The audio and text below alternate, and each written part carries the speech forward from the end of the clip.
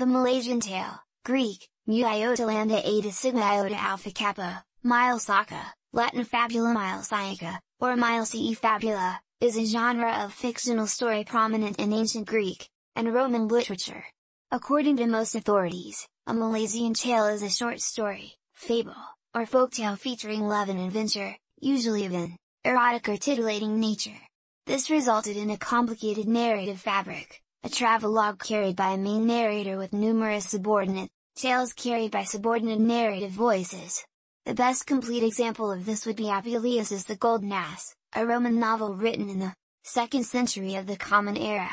Apuleius introduces his novel with the words ad ego tibi sermoneus domilesio varias fabulas concern, but let me join together different stories in that Milesian style, which suggests not each story is a Milesian tale, but rather the entire joined together collection. The idea of the Milesian tale also served as a model for the episodic narrative strung together in Petronius's Satyricon.